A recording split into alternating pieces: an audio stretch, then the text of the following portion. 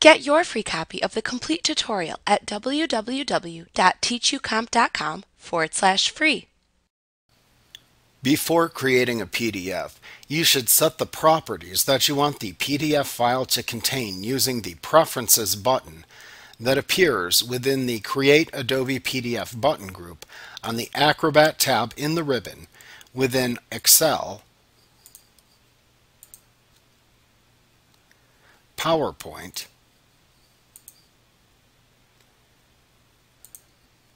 and Word. Now you will examine the preferences that you can set for PDF conversion within Excel, PowerPoint, and Word 2013 in the next lesson. When you're ready to create a PDF within PowerPoint or Word 2013 through 2010, click the Create PDF button that appears within the Create Adobe PDF button group at the left end of the Acrobat tab in the ribbon to launch the Save Adobe PDF File as dialog box. You use this dialog box to select the folder into which you want to save the resultant PDF. You can enter a name for the PDF file into the file name field shown. Then click the Save button to create a PDF with the given file name within the selected location. This allows you to print the PDF directly from this tab without needing to click the File tab in the ribbon.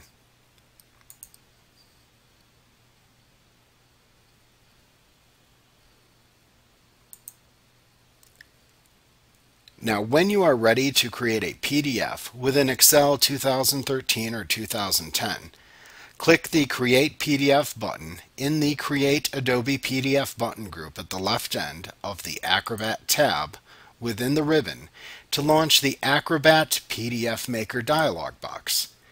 You use this dialog box to determine what content within the Excel worksheet to create within the PDF file and set the page conversion options.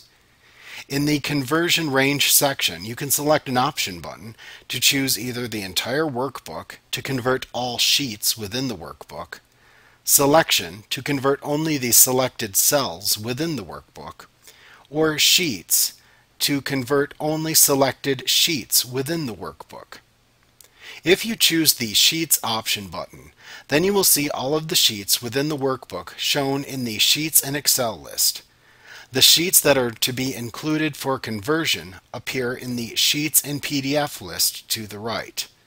You can click on a sheet name in either list and use the Add, Remove, Add All, the Move Up or Move Down buttons that appear in the Sheet Selection and Arrange button groups to add, remove, and organize the sheets that appear within the Sheets in PDF list.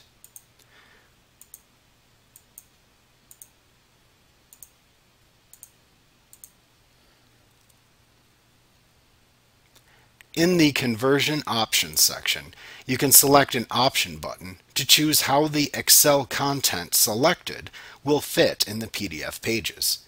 You can choose actual size to convert the Excel content at its actual size. You can choose the Fit to Paper Width option to scale the content to fit the width of the PDF page, or choose the Fit Worksheet to a Single Page option button to fit the entire worksheet to fit a single PDF page. After making your conversion option selections, click the Convert to PDF button to apply them and launch the Save Adobe PDF File as dialog box. Just as when used within PowerPoint and Word, use this dialog box to select the folder into which you want to save the resultant PDF. You can enter a name for the PDF file into the file name field shown. Then click the Save button to create a PDF with the given file name within the selected location. Like what you see? Pick up your free copy of the complete tutorial at www.teachucomp.com/free.